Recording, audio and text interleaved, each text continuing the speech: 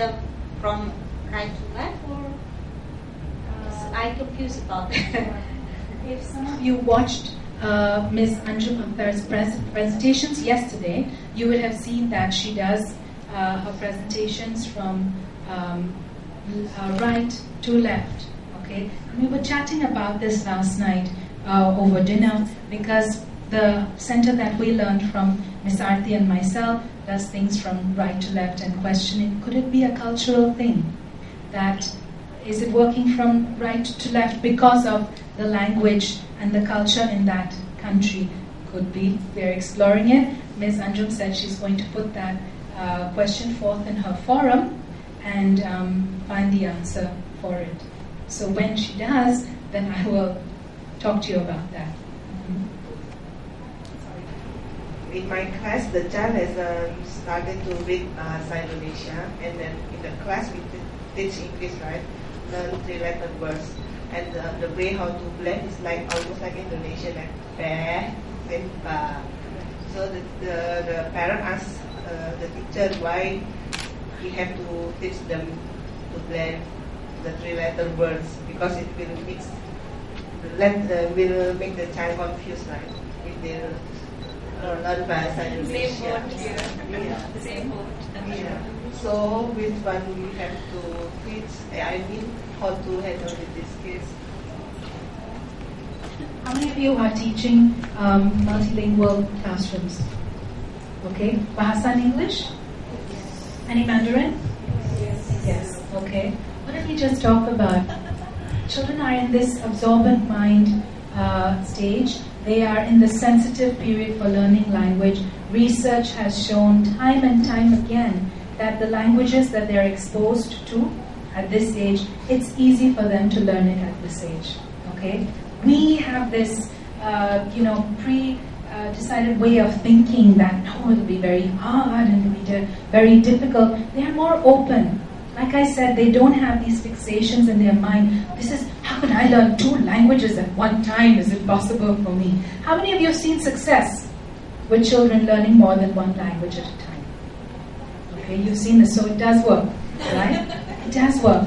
I have gone to schools that are trilingual, English, Bahasa, and Mandarin. I've conducted workshops where I have all 3 people there. And then they do their presentations back to me in those languages. I've had teachers sit beside me and present number rods in Mandarin. Don't know what they're saying, okay, when they're talking, but they're doing it step by step because that's the language they're working with. School is trilingual, and they're very successful. My tutor, whom I learned from in the late 90s, she lives in Colorado right now.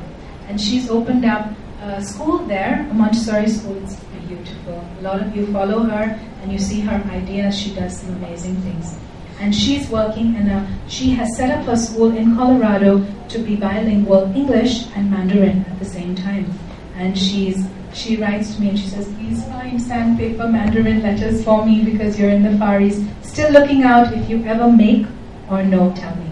Okay? And she's doing it very successfully.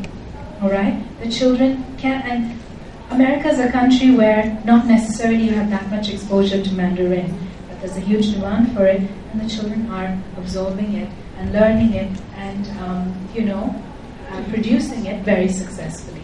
So it's on us as educators, to answer your question, to give the parents that confidence. Hopefully this class has given you some of the tools to be able to answer the parents who are concerned. Yeah? If you have confidence, remember something, okay? Parents are looking to you for confidence in what you're doing. And if you're sure about what you're doing and you've seen success, you have, right? You have seen success, then that's what you're going to tell them. And then they're going to have that faith in you, right? I'm putting my child in your hands. I don't know anything about this, okay?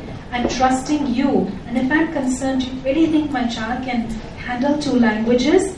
Then it's about you being confident, saying, for sure, we've done it for so many children, and this is what they've been able to do.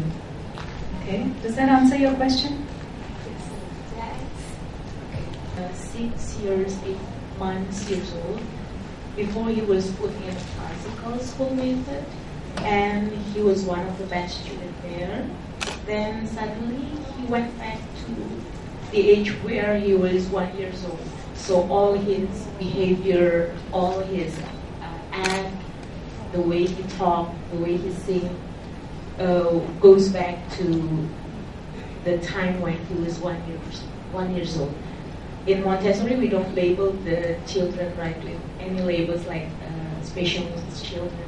I just need some advice of how I should handle this student, because he's supposed to go to elementary level, but then in my school, our management then decide that he need to put in kindergarten for 1 year before he go to elementary level. He was with you before that successfully? No, he was in another school. He was in another school successfully, so is it? Okay. And then I don't know what happened. The parents didn't open the story about him. Maybe the parents were ashamed. But then suddenly he came to our school and in my classroom. Your school is Montessori? Yes, Montessori. Okay. So let me tell you my personal story. When I was growing up, I did my early years in Canada, which was a Montessori school. Okay. And when I was about 7, just out of preschool, I moved to West Africa. And we moved middle of the year and stuff like that. My parents couldn't get admission in a school for me that they wanted, and they had to put me in a very, very traditional school. And I went to school, and one of the first or second days, one of the boys in the class didn't do his homework. It's a very traditional school, okay? And it was also, 1977. So the teacher got upset at the boy, and she pulled him by the ear, and she reprimanded him in front of everybody for not doing his homework. And in Africa, when they get annoyed with you, they knock your head. Okay, it's just one of the things. She knocked his head so hard that the sound just rang through the class. And the next day, I became a basket case. And I couldn't go to school, and I wept and cried, and I couldn't articulate really to my parents why I didn't want to go to school. And it became such a hard situation that from grade 1 or 2, I can't remember clearly, they had to put me back in kindergarten. Okay? And I stayed in kindergarten for 6 months before, then they changed my school and stuff like that, okay? And then I caught up, all right? But whatever the reason is that the child has gone back to that, because he's with you now, and in a Montessori system, it's fixable, right? It can come back to where he was, right? And again, like I said, the beauty of it is that he can work at his own pace. That pressure is not there that I've got to get it done quickly and he has to be done immediately and things like that. Okay? So what I always tell my students is you've got to have faith and patience always, okay? Faith and patience that the child is going to reveal himself to you. Every human being has this inside. We've already talked to you about the spiritual embryo. I'm not going to go into it again. Okay? It's there. Nurture it. Okay? Give him the prepared environment. Follow him. Give him that chance to get comfortable and feel easy again. Alright? And then faith and patience, you will see. Okay? Take my name card. Email me when it happens. I would love to know. Okay? I would really love to know. I think we're at the end of the session. I do want to answer your questions, so I'm here. Please come to me and I'll answer it for you one-on-one. Okay? I'm sorry that I can't answer them right now. Thank you very, very much for your time and for your attention. So we have lunch served now. Okay, sudah ready semuanya? Siap? Ya, oke. Sebelum mulai, saya mau menginformasikan ada beberapa perubahan jadwal. Nanti habis ini, habis breakout session, just stay in your place, jangan kemana-mana karena kita akan langsung dengan keynote. Jadi nggak coffee break dulu, jadi langsung keynote.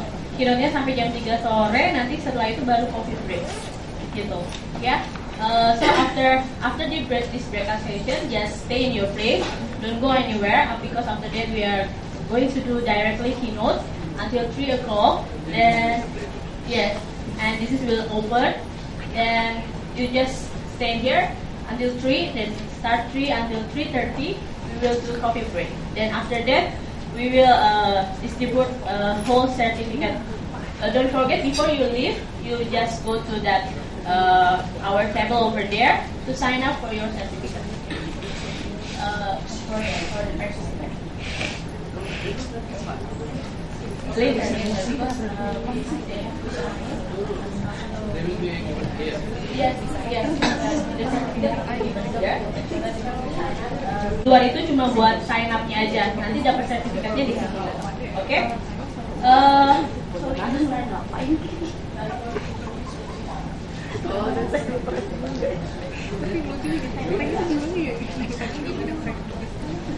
Well, this is again new addition of speaker in our team. Miss Yulmita Hadi. She will be giving a lecture in Bahasa, in Indonesian language, in your own language. So you'll be feeling very happy, I think. She will talk. Okay? Please. I don't know very much about her, but definitely she is a Montessorian. All right. From where you did your Montessori course? IMC. You did from IMC. In which year? 8 years. And so then you're working in a school or training centers or what? The board of Okay, that's lovely. That's lovely. So you just introduce and then. Terima kasih. Selamat siang. Ibu-ibu, ada bapak, ada bapak dan ibu sekalian ya. Jadi sesi ini dalam bahasa Indonesia ya. Ada yang kira-kira tidak mengerti bahasa Indonesia atau mengerti setengah-setengah? Semuanya mengerti bahasa Indonesia ya. Baik. Jadi nama saya Yulmita Hadiati dan ada yang pernah melihat saya? Oke, mungkin itu ya. Di dalam seminar Montessori, konferensi Montessori yang pernah diadakan di beberapa kali di Indonesia ya, saya dan teman-teman yang lain ikut terlibat, baik sebagai breakout speaker ataupun sebagai peserta tentunya. Kami juga pernah mengadakan konferensi di Jogja, ya, dan nanti akan ada mengadakan kembali di Jogja. Jadi di Indonesia ini kita mendengar ada banyak konferensi yang sudah diselenggarakan. Boleh saya menanyakan pendapat, apakah ini hal yang baik, ya? Beberapa konferensi yang diadakan di Indonesia ini dan mengapa kira-kira? Siapa yang bisa memberikan masukan? Siapa tahu bisa menjadi insight bagi yang lain. Apakah hal yang baik bahwa mulai banyak ya bahkan berjamuran konferensi Montessori di Indonesia? Ada yang berpendapat itu hal yang baik? Ya, silakan. Menurut saya sebagai guru sudah 11 tahun saya menjadi guru untuk menghadiri seminar seperti ini untuk upgrade knowledge saya. Dan biarpun saya sudah mengambil Montessori beberapa tahun yang lalu, tetapi untuk saya setiap kali saya menghadiri seminar seperti ini, saya punya wawasan menjadi lebih open. Betul. Baik, terima kasih Ibu siapa? Jaya. Ibu Jaya dari Intelligence. Oh, Intelligence. Ya, baik, terima kasih. Itu hal yang sangat benar sekali ya, karena meskipun Maria Montessori sudah tidak ada 100 tahun yang lalu, tetapi apa yang ditinggalkannya telah menjadi warisan yang tidak ternilai harganya, betul ya, khususnya bagi anak-anak Indonesia ya. Banyak negara-negara lain, betul ya, kalau negara lain yang sudah mengalami perkembangan sedemikian rupa dalam pendidikan, sehingga anak-anak yang menjadi utama di dalam pendidikan itu, betul begitu. Sementara kita sendiri, setidaknya saya dan angkatan saya mungkin ya, adalah produk pendidikan yang berdasarkan kurikulum. Sehingga kita ini kalau tidak memenuhi kurikulum, kita lalu mendapat cap apa? Ya, kita mendapat cap yang kurang menyenangkan ya. Bagaimana kita dianggap tidak memenuhi standar seperti itu ya. Nah, ini adalah suatu kemajuan yang luar biasa bagi teman-teman yang dari negara-negara yang maju ya. Hal-hal semacam ini mungkin tidak langsung bisa dipahami betapa besar ya warisan ini, apa sih maknanya. Nah, saya memiliki mimpi gitu ya.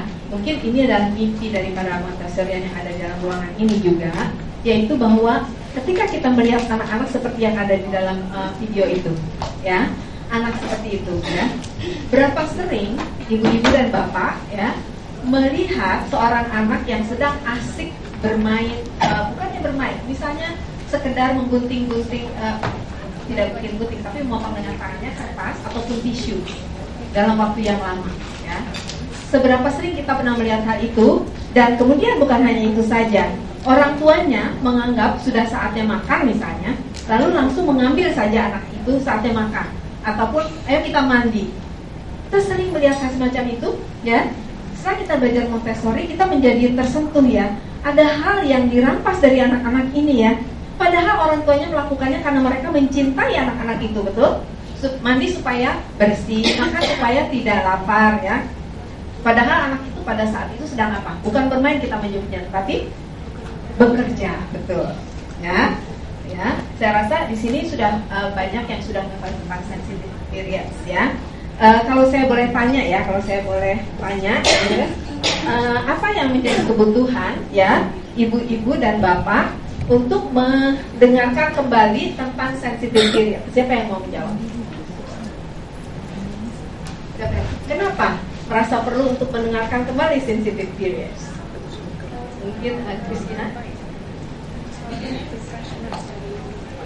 Ya. Terima kasih. Christina adalah ibu rumah tangga. Saya berharap, ya, ini sungguhan, ya, bahwa saya berharap ada audiens yang adalah seorang ibu rumah tangga gitu. Satu saja cukup gitu, ya, dan ini rupanya terkabul juga. Kenapa demikian? Kenapa demikian kira-kira menurut ibu-ibu dan bapak sekalian? Karena kesadaran dari orang tua, apalagi bagaimana? Bisa langsung dipraktekkan sebelum terlambat gitu, ya. Nah, mungkin adalah suatu kebaikan, ya, kalau misalnya kita yang seusia saya gitu sempat membesarkan anak tapi tidak sesuai metode Montessori, tapi mereka berkembang sesuai dengan keinginan yang mungkin dalam bahasa kita, ya, adalah mengizinkan anak-anak itu sesuai dengan talenta dan bakatnya gitu, ya. Tidak memaksakan, misalnya orang tuanya guru, anaknya harus jadi guru gitu. Dan sedih kalau anaknya tidak mau jadi guru. Kenapa, ya? Mungkin karena kita sebagai guru tidak mencerminkan hal itu kepada mereka sehingga mereka merasa tertarik. Mungkin ada perasaan-perasaan demikian. Tapi kita tahu, sekali lagi, Maria Montessori selalu melihat seorang anak itu sebagai manusia yang kecil gitu. Jadi bukan anak yang nggak tahu apa-apa gitu, ya. Bukan anak yang nggak tahu, tapi manusia kecil yang datang ke dalam dunia lalu menunjukkan bagaimana caranya dia belajar. Orang-orang di sekitarnya itulah tadi, ya, yang harus mengerti apa sih itu